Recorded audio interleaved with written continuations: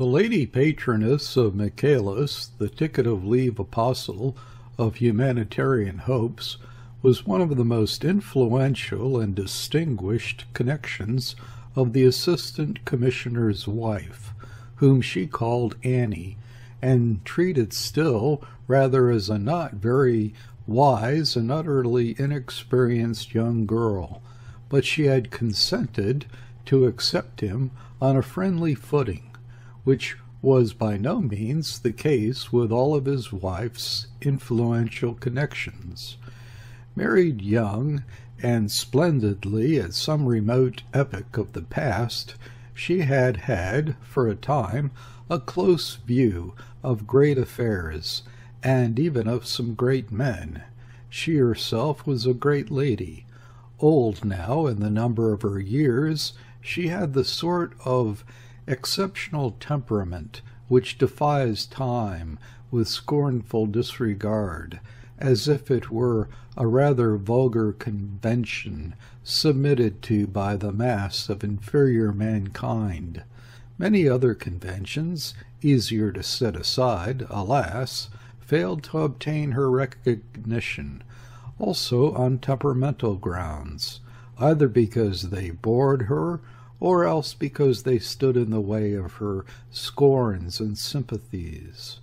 Admiration was a sentiment unknown to her. It was one of the secret griefs of her most noble husband against her, first, as always, more or less tainted with mediocrity, and next as being in a way an admission of inferiority, and both were frankly inconceivable to her nature. To be fearlessly outspoken in her opinions came easily to her, since she judged solely from the standpoint of her social position. She was equally untrammeled in her actions, and as her tactfulness proceeded from genuine humanity, her bodily vigor remained remarkable, and her superiority was serene and cordial. 3 generations had admired her infinitely, and the last she was likely to see had pronounced her a wonderful woman.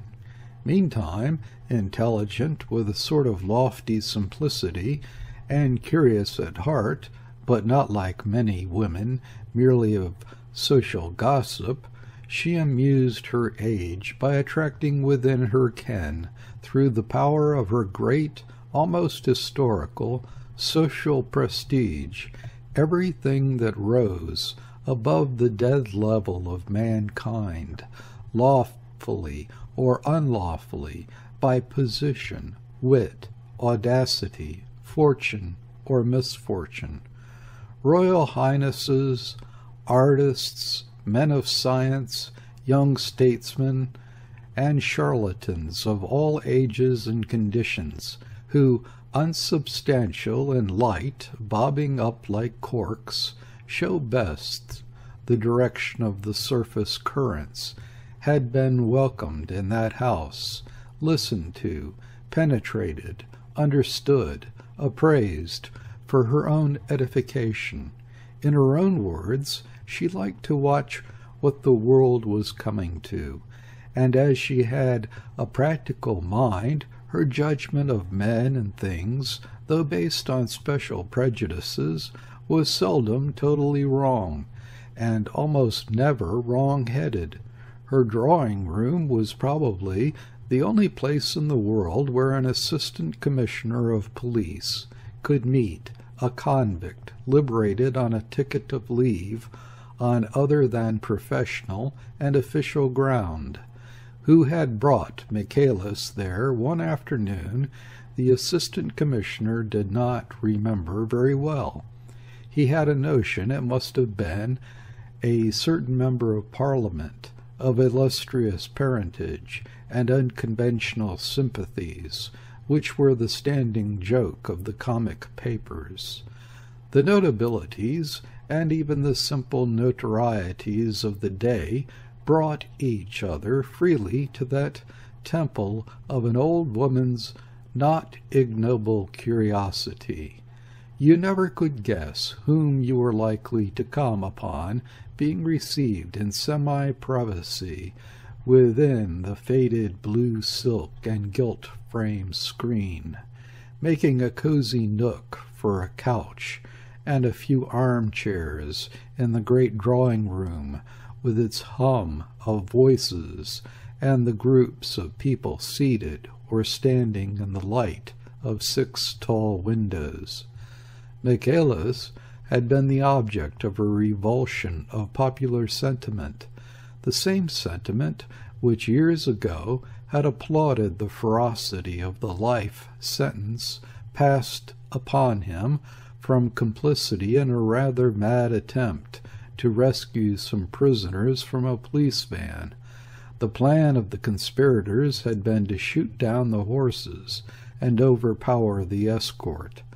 Unfortunately, one of the police constables got shot too. He left a wife and 3 small children, and the death of that man aroused, through the length and breadth of a realm for whose defense, welfare, and glory men die every day as a matter of duty, an outburst of furious indignation, of a raging, implacable pity for the victim. 3 ringleaders got hanged. Michaelis, young and slim, locksmith by trade, and great frequenter of evening schools, did not even know that anybody had been killed, his part, with a few others, being to force open the door at the back of the special conveyance. When arrested, he had a bunch of skeleton keys in one pocket, a heavy chisel in another, and a short crowbar in his hand, neither more nor less than a burglar. But no burglar would have received such a heavy sentence. The death of the constable had made him miserable at heart, but the failure of the plot also. He did not conceal either of these sentiments from his empaneled countrymen, and that sort of compunction appeared shockingly imperfect to the crammed court. The judge, on passing sentence, commented feelingly upon the depravity and callousness of the young prisoner. That made the groundless fame of his condemnation. The fame of his release was made for him on no better grounds by people who wished to exploit the sentimental aspect of his imprisonment, either for purposes of their own or for no intelligible purpose. He let them do so in the innocence of his heart and the simplicity of his mind. Nothing that happened to him individually had any importance. He was like those saintly men whose personality is lost in the contemplation of their faith. His ideas were not in the nature of convictions. They were inaccessible to reasoning. They formed, in all their contradictions and obscurities, an invisible and humanitarian creed, which he confessed rather than preached, with an obstinate gentleness, a smile of pacific assurance on his lips, and his candid blue eyes cast down because the sight of faces troubled his inspiration, developed in solitude. In that characteristic attitude, pathetic in its grotesque and incurable obesity, which he had to drag like a galley slave's bullet to the end of his days, the assistant commissioner of police beheld the ticket of leave apostle, filling a privileged armchair with the screen. He sat there by the head of the old lady's couch, mild-voiced and quiet, with no more self-consciousness than a very small child, and with something of a child's charm, the appealing charm of trustfulness, confident of the future, whose secret ways had been revealed to him within the 4 walls of a well-known penitentiary. He had no reason to look with suspicion upon anybody. if he could not give the great and curious lady a very definite idea as to what the world was coming to, he had managed without effort to impress her by his unembittered faith, by the sterling quality of his optimism. A certain simplicity of thought is common to serene souls at both ends of the social scale. The great lady was simple in her own way. His views and beliefs had nothing in them to shock or startle her, since she judged them from the standpoint of her lofty position. Indeed, her sympathies were easily accessible to a man of that sort. She was not an exploiting capitalist herself. She was, as it were, above the play of economic conditions, and she had a great capacity of pity for the more obvious forms of common human miseries, precisely because she was such a complete stranger to them that she had to translate her conception into terms of mental suffering before she could grasp the notion of their cruelty. The assistant commissioner remembered very well the conversation between these two. He had listened in silence. It was something as exciting in a way, and even touching in its foredoomed futility, as the efforts at moral intercourse between the inhabitants of remote planets. But this grotesque incarnation of humanitarian passion appealed somehow to one's imagination. At last Michaelis rose, and taking the great lady's extended hand, shook it, retained it for a moment in his great cushioned palm with unembarrassed friendliness, and turned upon the semi-private nook of the drawing-room, his back, vast and square, and as if distended under the short tweed jacket. Glancing about in serene benevolence, he waddled along to the distant door with the knots of other visitors. The murmur of conversations paused on his passage. He smiled innocently at a tall, brilliant girl whose eyes met his accidentally, and went out unconscious of the glances following him across the room. Michaelis's first appearance in the world was a success of esteem unmarred by a single murmur of derision. The interrupted conversations were resumed in their proper tone, grave or light.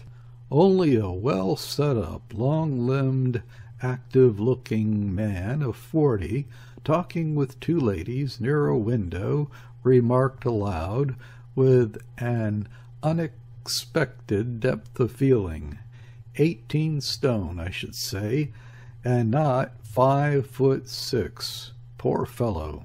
It's terrible, terrible. The lady of the house, gazing absently at the assistant commissioner, left alone with her on the private side of the screen, seemed to be rearranging her mental impressions behind her thoughtful immobility of a handsome old face. Men with gray mustaches and full, healthy, vaguely smiling countenances approached, circling round the screen. Two mature women, with a matronly air of gracious resolution, a clean-shaved individual with sunken cheeks and dangling a gold-mounted eyeglass on a broad black ribbon with an old-world dandified effect.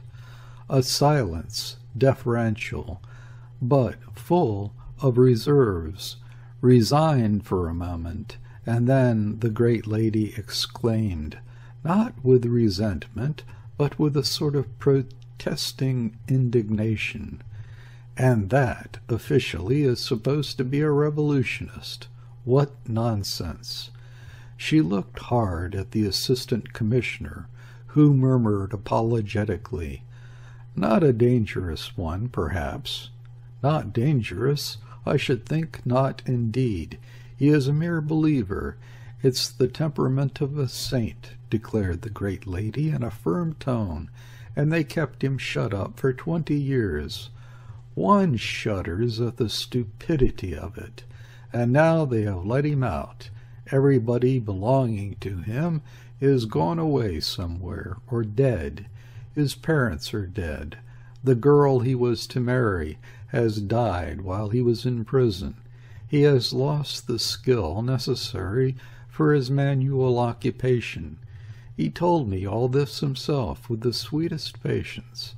But then, he said, he had had plenty of time to think out things for himself.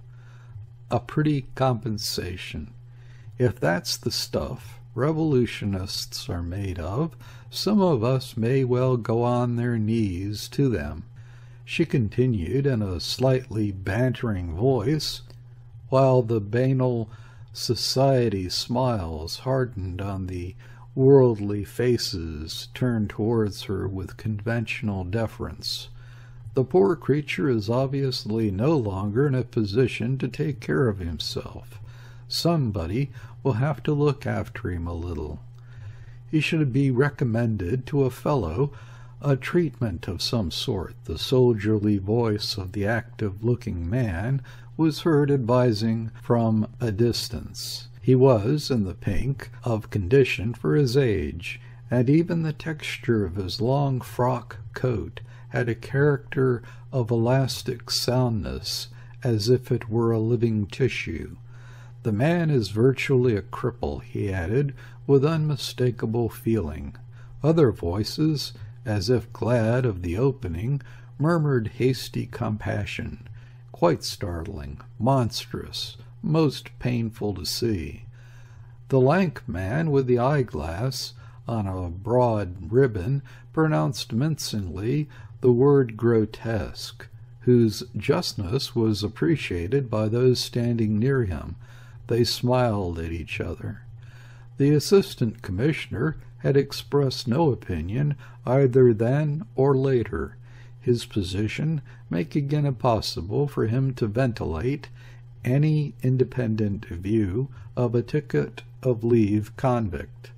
But in truth he shared the view of his wife's friend and patron, that Michaelis was a humanitarian sentimentalist, a little mad, but upon the whole incapable of hurting a fly intentionally.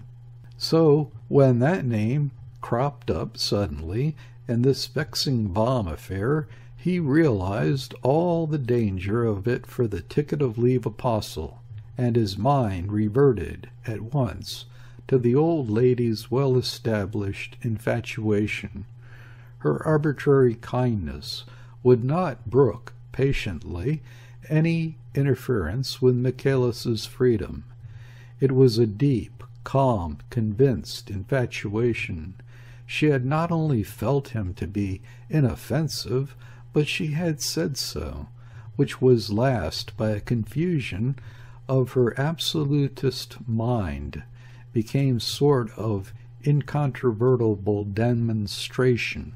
It was as if the monstrosity of the man with his candid infant's eyes and a fat angelic smile had fascinated her. She had come to believe almost his theory of the future, since it was not repugnant to her prejudices. She disliked the new element of plutocracy in the social compound, and industrialism as a method of human development appeared to her singularly repulsive in its mechanical and unfeeling character. The humanitarian hopes of the mild Michaelis tended not towards utter destruction, but merely towards the complete economic ruin of the system, and she did not really see where was the moral harm of it. It would do away with all the multitude of the parvenus whom she disliked and mistrusted, not because they had arrived anywhere, she denied that, but because of their profound unintelligence of the world, which was the primary cause of the crudity of their perceptions and the aridity of their hearts. With the annihilation of all capital, they would vanish too, but universal ruin, providing it was universal, as it was revealed to Michaelis, would leave the social values untouched. The disappearance of the last piece of money could not affect people of position. She could not conceive how it could affect her position, for instance. She had developed these discoveries to the assistant commissioner with all the serene fearlessness of an old woman who had escaped the blight of indifference. He had made for himself the rule to receive everything of that sort in a silence which he took care, from policy and inclination, not to make offensive. He had an affection for the aged disciple of Michaelis, a complex sentimental depending a little on her prestige, on her personality, but most of all on the instinct of flattered gratitude. He felt himself really liked in her house. She was kindness personified, and she was practically wise, too. She made his married life much easier than it would have been without her generously full recognition of his rights as Annie's husband. Her influence upon his wife, a woman devoured by all sorts of small selfishnesses, small envies, small jealousies, was excellent. Unfortunately, both her kindness and her wisdom were of unreasonable complexion, distinctly feminine, and difficult to deal with. She remained a perfect woman all along her full tale of years, and not as some of them do become, a sort of slippery, pestilential old man in petticoats. And it was as of a woman that he thought of her, the specially chosen incarnation of the feminine, wherein is recruited the tender, ingenious, and fierce bodyguard for all sorts of men who talk under the influence of an emotion, true or fraudulent, for preachers, seers, prophets, or reformers. Appreciating the distinguished and good friend of his wife and himself in that way, the assistant commissioner became alarmed at the convict Michaelis's possible fate. Once arrested on suspicion of being in some way, however remote, a party to this outrage, the man could hardly escape being sent back to finish his sentence at least, and that would kill him. He would never come out alive. The assistant commissioner made a reflection, extremely unbecoming his official position without being really creditable to his humanity. If the fellow is laid hold of again, he thought, she will never forgive me. The frankness of such a secretly outspoken thought could not go without some derisive self-criticism.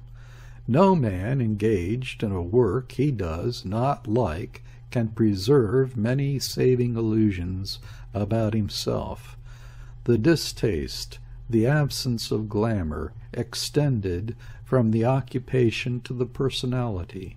It is only when our appointed activities seem by a lucky accident to obey the particular earnestness of our temperament that we can taste the comfort of complete self-deception. The assistant commissioner did not like his work at home. The police work he had been engaged on in a distant part of the globe had the saving character of an irregular sort of warfare, or, at least, the risk and excitement of open-air sport. His real abilities, which were mainly of an administrative order, were combined with an adventurous disposition. Chained to a desk in the thick of 4 millions of men, he considered himself the victim of an ironic fate, the same, no doubt, which had brought about his marriage with a woman exceptionally sensitive in the matter of colonial climate, besides other limitations testifying to the delicacy of her nature and her tastes. Though he judged his alarm sardonically, he did not dismiss the improper thought from his mind. The instinct of self-preservation was strong within him. On the contrary, he repeated it mentally with profane emphasis and a fuller precision. Damn it! If that infernal heat has his way, that fellow will die in prison, smothered in his fat, and shall never forgive me. His black, narrow figure, with the white band of the collar under the silvery gleams on the close-cropped hair at the back of the head, remained motionless.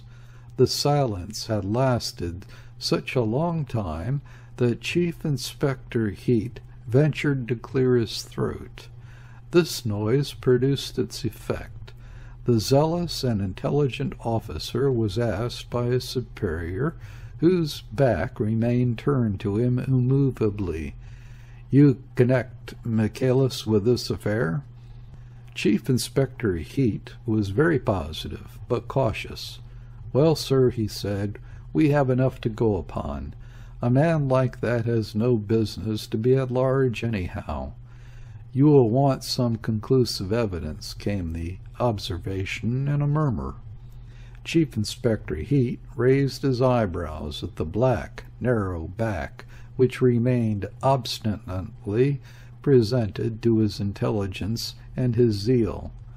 "There will be no difficulty in getting up sufficient evidence against him," he said, with virtuous complacency.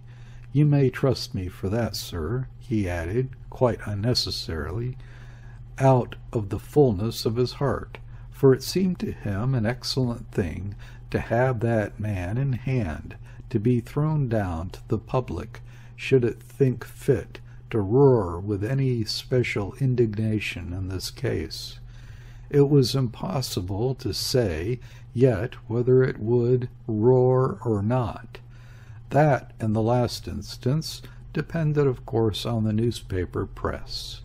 But in any case, Chief Inspector Heat, purveyor of prisons by trade and a man of legal instincts, did logically believe that incarceration was the proper fate for every declared enemy of the law.